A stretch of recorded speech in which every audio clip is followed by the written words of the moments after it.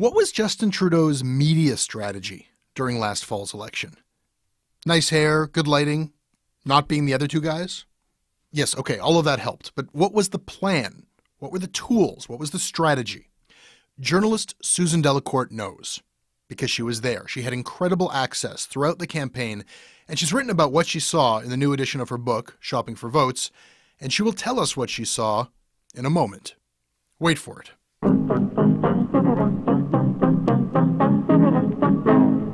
This episode of Canadaland is brought to you by Marco Viero, Justin Everett, Shirley Law, Chris England, Megan Platz, Tracy, Kelly Shoesmith, and Jenna Khaled. Jenna, why did you decide to be awesome? Because I think Canadians need to be more aggressive and critical of our institutions. Also, I'm working at the UN abroad, and I like to share the podcast with colleagues from other countries. And their response is always really positive. This episode is also brought to you by ShipStation.ca. ShipStation is very useful. They're a relatively new sponsor to the show. I'm going to take a minute to tell you what they do. This is for people who sell things on the internet and ship objects based on those sales. If you do this sort of thing, you know that there are lots of different places where you can sell from Amazon, from Etsy, from Shopify, from your own site. And it's really fun every time you get an order, every time you log into one of those sites and you see that you got an order. But then it's kind of a pain to go through all of those different places, to check them every day, to get the order information, to go print out shipping labels. And depending on where you're shipping and who you're shipping to and where they are, it's could be FedEx, could be UPS. It all takes a lot of time. And in the amount of time it's taken me just to tell you that, you could have done all of those things using ShipStation. It will automatically import all of your orders into one central place, and then it will spit out shipping labels that are compatible with all those different shippers. And it is fine-tuned to Canadian shipping, which is a very different beast than American shipping, and it is compatible with all of our shippers. Go to ShipStation.ca, click on the microphone at the top of the homepage, and because you are a listener of this show, you will get a special bonus. What is it? You're going to have to go and click on that microphone to find out. ShipStation.ca. Try it out for free for 30 days. Special bonus with offer code CANADALAND. Check it out. And this episode is brought to you by FreshBooks. Also a tool for the small business person, for the small company, for the entrepreneur. I also love FreshBooks because they are a proud Canadian company. They're a Canadian company that's gotten quite big by offering useful things to companies that are small. This is accounting software designed for you.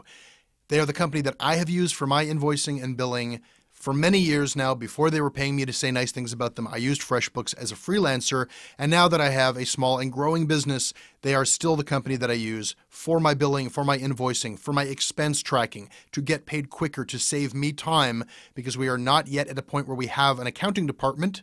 FreshBooks is our accounting department, and they can be yours too. Go to freshbooks.com, try it out for free for 30 days. When you do decide to become a customer, tell them that Canadaland sent you, and you will be doing this show a favor. Thank you, FreshBooks. So, Susan, what won the last election? Was there a policy, an endorsement, an advertisement? Can it be kind of pinned on one factor? If you were looking for one thing that went on in the election, if you had to use one word, it was change. And, that's a cliche, but sometimes cliches are there for a reason. And I think the last election was a huge statement of and a desire for change among the Canadian electorate. And that meant change in style, change in people, change in politics as usual, and a change from what we expected, including that massive uptick in voter turnout, which was interesting. All of this sounds so familiar. The 2008 American election, all around hope and change, a lot of new voters turning out. And if you had to pin it on one thing, it's just that people wanted something different. As we typically do, we did it a little while later. Yeah, there are some things we do before the States, but this one, and you're right to bring up the Obama example in connection with Trudeau, because there was a lot of cross-border traffic between U.S. Democrats and the Trudeau team. And they were talking to each other about this very thing. Obama won because he persuaded people who had never voted before to vote for him, non-voters. And certainly almost 3 million more voters in this election than in the last one shows that some of those techniques worked here too. I'm just kind of recall from kind of, media studies 101 kind of courses, the ways in which mass media has been discussed in like the last 50 years, really, and the role that it plays, whether you're talking about, Nixon not shaving and putting on makeup, the perils of going too negative with an ad. I can't think of a media moment like that. I mean, the most memorable media artifact of this last election was the "Just Not Ready" ad, and that's from the losing side. Yeah, don't forget it wasn't an ad, but the picture of a young Syrian boy lying on a beach changed the election too, and introduced something into our election that we hadn't seen a whole lot in this country, which was foreign policy being discussed as a domestic issue and as a pivotal election issue too. Compassion toward refugees, which sort of morphed into the whole discussion about the niqab and Canadian values. Uh-huh. So what I've been saying is, the last few elections have turned largely on value for the dollar. But in this election, we saw a lot of talk about values, plural, of the heart and head. So for all of that coordinating and planning and metrics, and we're going to talk a little bit more about just how much of a data-driven campaign this was, this kind of left field issue. I mean, Syrian refugees, this has been an ongoing thing for a long time. The human cost, the human drama, Canadians did not seem to respond very much to this issue until that one photograph emerged. And, we were involved in the immediate deconstruction of the media handling of that. And Terry Glavin's story about, finding that the file for that family, had it hit the Conservatives' desk, hadn't it? What was the ambiguity there? There was just vicious information and counter-information about whether or not that could be pinned on whom and whether the reporting was accurate. And more or less it was, with some clarifications needed. I think what's interesting about that is that, nobody could have seen that coming. That's the risk of running a long campaign. I think that, the longer a campaign goes on, the more probability that something unexpected is going to happen. And there were a lot of those unexpected moments in this campaign, too.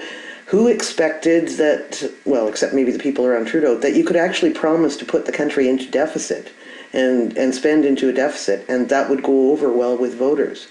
And certainly Trudeau believes that that announcement is what won him the election. Yeah, if I hear the term outflanked on the left one more time, I mean, everybody seems so confident and authoritative after the fact, but it's easy to forget just how, this seemed like it was anyone's game except for the Liberals for most of the campaign, Yeah, I think people have forgotten how low things were for them and how much they were being written off at the beginning of summer. Yeah. I talked to Trudeau at the end of June last year and asked him if he was worried. I had been one of the few reporters out there on the road with him, and he said more people should come out on the road with me, because if you had gone on the road with Trudeau, you would see that what was happening outside Ottawa didn't resemble anything that was going on inside Ottawa. And I think that was a really interesting part of this campaign, the last election campaign, was that the schism, almost the opposite worlds between Ottawa and outside the bubble. And it was really interesting that pattern was set the very first day of the campaign, where Harper and Mulcair launched their campaigns in Ottawa. Everyone laughed at Trudeau because he took a few hours to get about as far away from Ottawa as he could and stood there in the sunshine outside with a bunch of people around him. And you could have taken that picture from the first day of the election campaign and applied it to the last day, because it said Harper and Mulcair ran a campaign about what was going on in Ottawa, and Trudeau ran a campaign of what was going on outside Ottawa. Apparently what was going on outside of Ottawa was just a lot of overexposed sunshine, just lots of sunny. Lots of sunny ways, lots of people. They were connecting with people. I think Tom Mulcair and the NDP thought because he'd done a good job in the House of Commons as prosecutor-in-chief, that was the audition to be Prime Minister, forgetting that most Canadians don't really care about what happens in question period, and they wanted somebody who made them feel good about themselves and the country, and Trudeau had been out running around the country doing that for a while. Maybe that's what did it. I want to get back to that in a bit. I mean, it's just after the fact, we can always, there's so many factors you could say, well, that was obviously the thing, but I'm not so sure. I was really interested in the new edition of your book to read that Gerald Butts took Trudeau into Benjamin and Byrne, this advertising firm, and the folks there, these are the folks behind the I Am Canadian campaign, the beer ad. They said that they had never encountered a politician who understood advertising as well as Justin Trudeau. I found that an interesting quote because I can't remember one advertisement. Like, reading your book, like you brought up the one where he's walking up the escalator. I'm like, oh yeah, I think I remember that one. I remember the He's Just Not Ready ad. I remember some weird ads where Thomas Mulcair was forcing a very creepy smile, but I can't for the life of me remember like a traditional TV ad that Trudeau put out there. So what did this advertising firm do? I mean, I guess they did ads. Did they do anything else? Like, am I just forgetting some wonderfully effective? Yeah, I think you are forgetting some. The I'm Ready ad, apparently nobody had ever seen anything like the reaction to that in focus groups. When they showed it to people actually changed their minds. And it was Trudeau walking into the camera and saying, I'm ready. They showed that ad to a focus group of mainly older, middle-aged men, because those were the hardest sell for Trudeau. And they came away saying, this was great. People had never seen minds change like that. And there was an ad at the end of the campaign from the Brampton rally that looked and sounded an awful lot like that I Am Canadian ad. And it was better is always possible. That was a pretty stirring ad. Yeah. The ad firm, by the way, won an international award for that ad campaign just a few months ago. Was that ad firm primarily involved in the creation of these 30-second spots, or did they have their fingers in his social media advertising?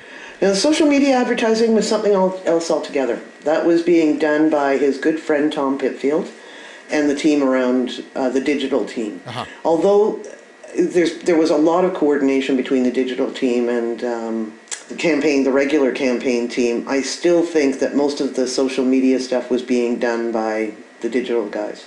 Do you attribute, and what is the consensus about the impact of that side of his advertising? The whole digital campaign altogether, I think what is commonly said around liberal circles is that the leader and the narrative, change narrative, won the election, but the majority was sealed by the digital campaign. Aha. Can you go deeper into that? How did they kind of push forward to bring in is that about new voters? That's new voters and swing voters. And what the digital campaign was really good at doing was finding out where the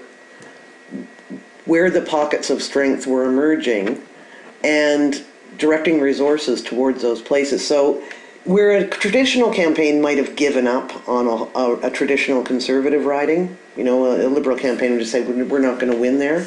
Their digital stuff was showing them that pockets of support were emerging in those places, like Fundy Royal is a classic example. So what they did with their Facebook and digital outreach was try to find people around in the vicinity of Fundy Royal, liberals, to go in there and boost that emerging strength. So that's what they were doing in the last 2 weeks, mainly through direction from and clues they were getting in the digital campaign, which is incredibly sophisticated. They were sending the leader into new areas. They were sending resources into those new areas. So that's how an election win turns into a majority. You write a lot about how it's sort of like everything old is new again. Maybe I was too quick to discount the importance of some of those TV ads, and maybe I'm not the person that they were directed towards. Maybe it is your traditional TV viewer who is watching the national or CTV news, and the I Am Ready ad speaks to a preconception that a previous ad, a negative ad, brought up in their head, and then that's one kind of voter turned. And don't forget the importance of the absolute luck they had in buying ad time in Blue Jays games. Uh-huh. And when the Blue Jays then went into the playoffs, again, a very happy time for Canadians to see this voice of happy optimism while you're watching those baseball games. I think that had a huge effect. And apparently the Conservatives and New Democrats were just not in that game. All very coordinated. It's almost like co-branded, the sunshine, the blue, everything. That's exactly right, yeah. But then you've got this other thing happening where he's sort of, a retail politician touring the country and pressing palms, but doing it in a very different way. And you write about the console. Can you tell everybody what the console was? Well, this is the invention of Tom Pitfield, who, people with long memories will remember when Pierre Trudeau was in power, his clerk of the Privy Council was a man named Michael Pitfield. Trudeau put Pitfield in the Senate, and Pitfield helped Trudeau get his constitution through. Michael Pitfield's son, Tom, and Pierre Trudeau's son, Justin, have grown up together. So Tom Pitfield ran the digital campaign, had a lot of conversations with people in the United States, made a lot of trips to Washington, and developed this thing called the console. They guard it pretty closely. I've seen it myself. It's an amazing software program with charts and graphs and keeps track of how many doors have been knocked on in, tiny blocks. It has a huge amount of data about their voters. It classified ridings according to how winnable they are, which is not a new concept. Everybody's been doing that since the 50s. The Liberals' grading system was based on woods and metals. It was platinum ridings were the ones that they were sure to get, and wood ridings were the ones that they were never to get, and then the silver, gold, bronze, and everything was in between.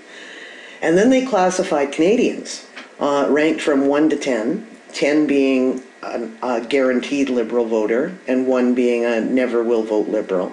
And they concentrated all their efforts in the middle zone there, trying to get those 5s to turn into 8s and 9s. Don't mess with the people who will never vote for you, and don't mess around with the people who are sure to vote for you. Right, yes. So concentrate on the middle. So the console holds all that data.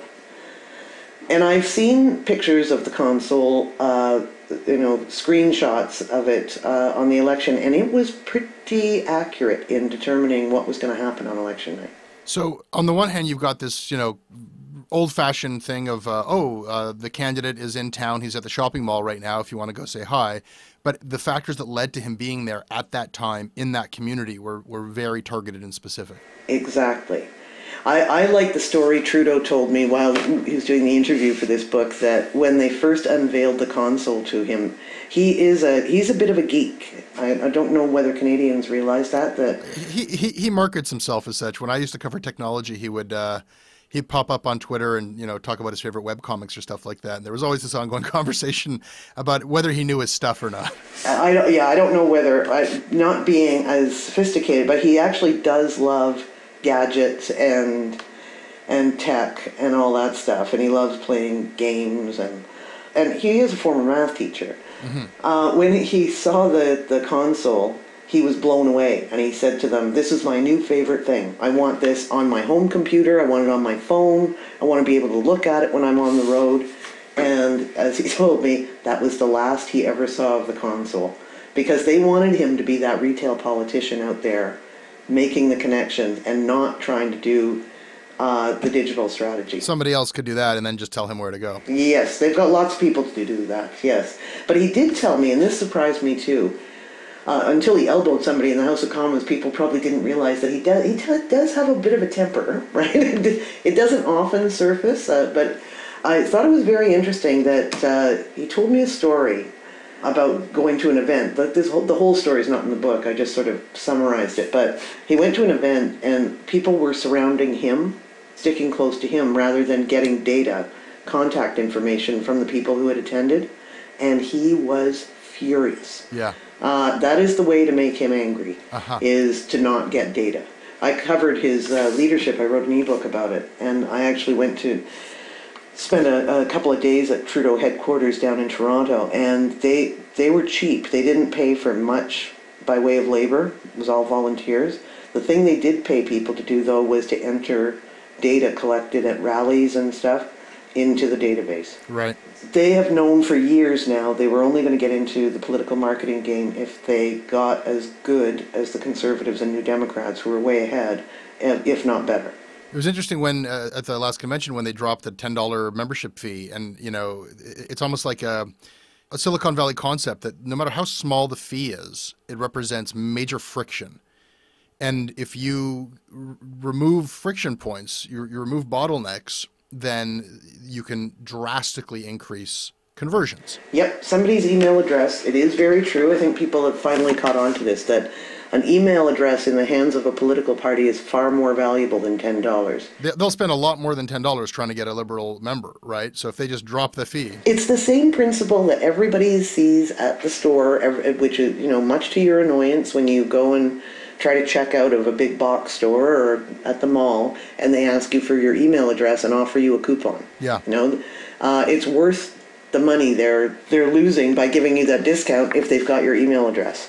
So lots of sophisticated stuff you talk about, including, the use of A/B testing in their social media advertising, where, you can really slice and dice different demographics, and then you can see what's most effective, and you can even test out campaigns. You talk about how they were doing that all the time, yes. Yeah.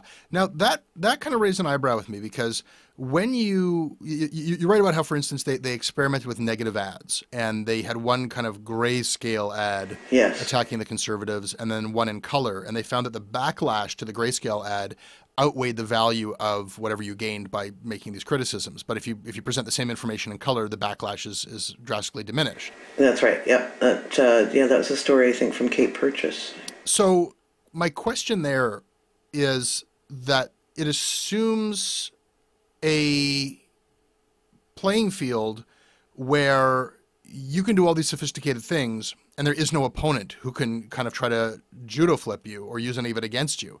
We do a lot of screen caps over here.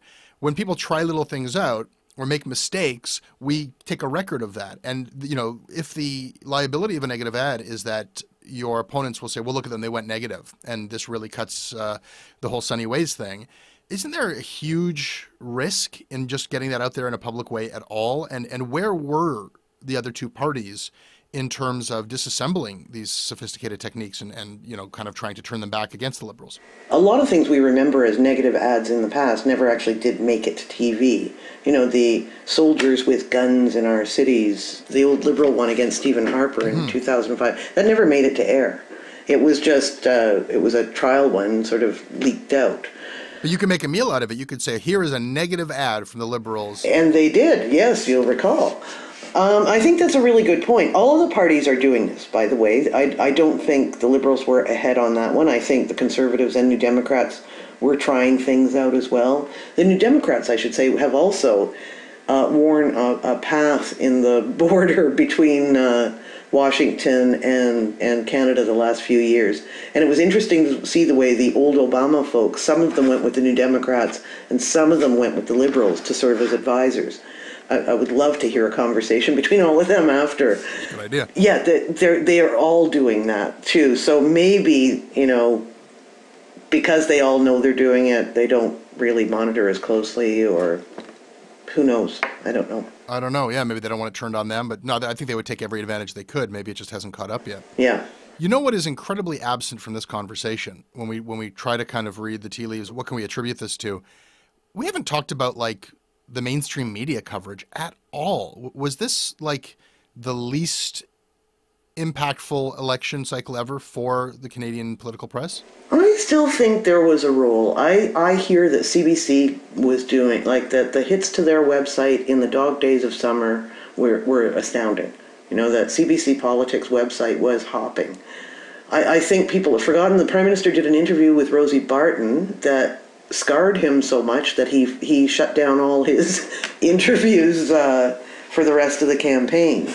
The length of the campaign was an issue. The cost of the campaign was an issue. The depleted newsrooms was an issue. But I think that the media did a lot of good work during this campaign too. And there still was the digital campaign, and there was a whole conversation happening there. But I think they're far more integrated now. I think we tend not to treat the digital campaign and the digital messages as separate anymore. It's just part of the whole story. I'm not really suggesting that the good work wasn't done as much as did it matter, and were we listening to these messages from the media, these feature interviews and these endorsements? I think we should probably declare that endorsements are over. I think, maybe the swan song for them should be that strange Globe and Mail editorial. Yeah. And then the post media endorsements debacle, and then the censored coin, like endorsements lost this election. Definitely, yeah. No, it wasn't. More than anyone else, maybe. I don't know. Yeah, I've always wondered, and I'm a newspaper person. I've always wondered why newspapers feel they have to endorse someone. I'm not sure that sways any votes. Yeah. For the journalists, I remember being on campaigns and feeling kind of icky because you had this editorial thing following you around, and so you were seen as either too friendly or too hostile. Yeah, complicate your work, I guess. Yeah, it's impossible to tell some politicians that the journalist on the campaign bus actually has nothing to do with what's on that editorial page. Let me argue against myself, I guess, for a moment here, and suggest that the mainstream press may have played a very powerful role in this election, maybe even a decisive role. And I'm not referring to the endorsements, and I'm not referring to the big feature interviews with each candidate except for Mulcair in the Globe and Mail, or the Rosie Barton interview, or any of that stuff.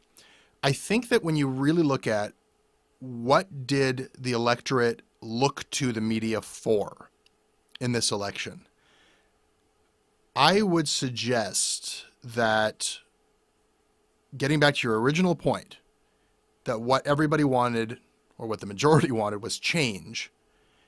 And the distinction for a lot of people between the Liberals and the NDP was not that important. But what they wanted to know was, if they wanted a change, who should they vote for, Liberal or NDP? And at some late moment, after all of these dramas that we paid such close attention to, at a late moment before going to vote, people turned to the newspaper or clicked online and took their cues from what the media was saying was the right opposition party to boot Harper out. And with that in mind, I think that there is a really interesting question to be asked about the decisiveness with which the media turned against the NDP in those late stages. And I think that might have had a huge impact. Yeah, the same thing was said about the polling industry too, right? That yeah, and as read through the newspapers, I guess. But yeah, I mean... yeah, definitely. I remember I was really struck by a few things. I went to Toronto the second week of the campaign to just sort of stand on the street and hear the sound of the campaign. Now, granted, Toronto is not typical of a lot of places, but I was really struck by, A, how many people knew there was an election going on in the middle of summer, and also how many were saying, I'm going to wait and make up my mind in October.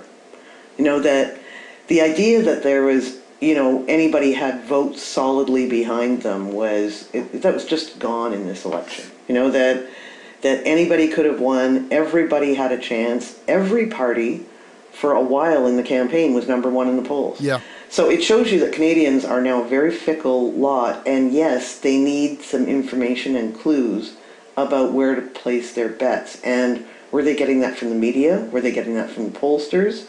Were they getting that from advertising? I agree with you, yes, that the media had some role to play in that, maybe an important role, but we haven't done a really good job in the Canadian political science industry yet of figuring out what actually makes people vote and where they're getting their information. Sometimes there's some evidence that more people get their information from advertising than they do the media. So while you may be a media junkie, a lot of Canadians don't even look at political news, and their information may have come from those ads they were seeing in Blue Jays games. So I know they got a lot of information that way, but I mean the pivotal information, I think, for a lot of people I knew was just, it's going to go red or orange for me, and I don't care which so much, and I just need to know which. And I watched it happen. That we talk about how, like, you write about how Jenny Byrne was saying we made a big mistake with the niqab thing by targeting the NDP. It's sort of a chicken and the egg thing, because once the NDP took their beats in Quebec and then the math didn't work out for them anymore, that's when all of the pundits started to say, well, regardless of what the polls say, the NDP can't win now. Yeah. Or the polls are strong for the they're suffering in Quebec, and that means that they can't win anything. And then once that message that this was impossible caught on, you could just sort of see the column inches that were dedicated to anything positive about Mulcair disappear, and then this consensus reality was built that this is an impossible dream. argument if you want a viable alternative to Harper, it's got to be Liberal. Yeah, I think so. But you could look at that as just the mirror image of what happened in 2011.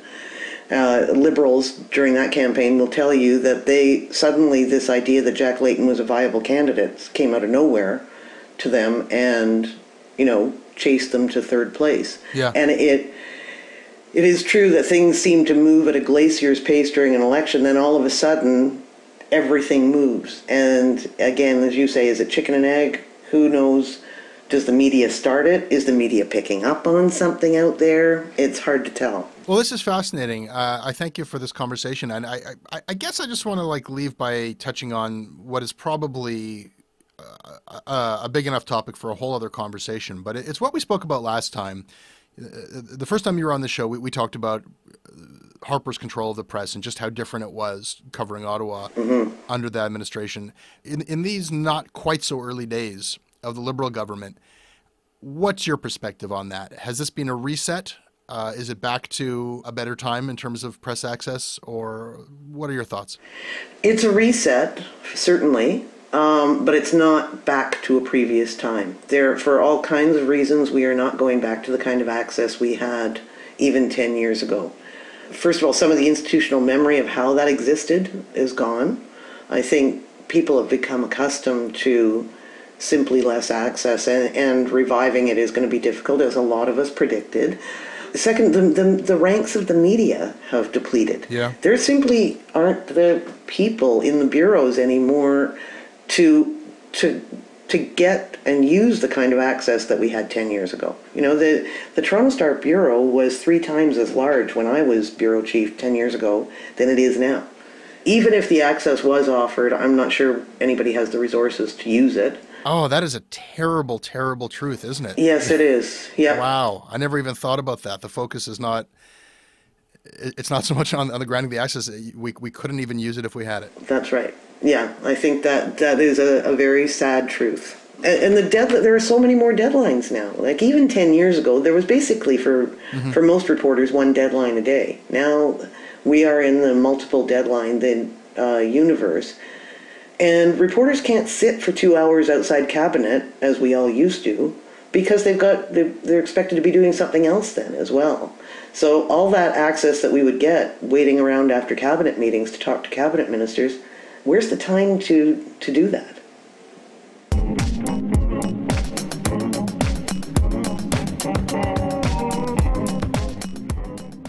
That's your Canadaland. I hope you enjoyed it. You can email me. I read everything you send me, and I respond when I can. And you can reach me at jesse@CanadaLandShow.com. We're on Twitter @CanadaLand. Our website is CanadaLandShow.com. Our crowdfunding site is at patreon.com/CanadaLand. The next episode of Canadaland Commons will come out on Tuesday, and the next episode of Shortcuts comes out on Thursday. I make this show with Katie Jensen. We syndicate the show for free, to community and campus radio stations across the country, and Russell Gregg takes care of that. If you like what we do, please support us.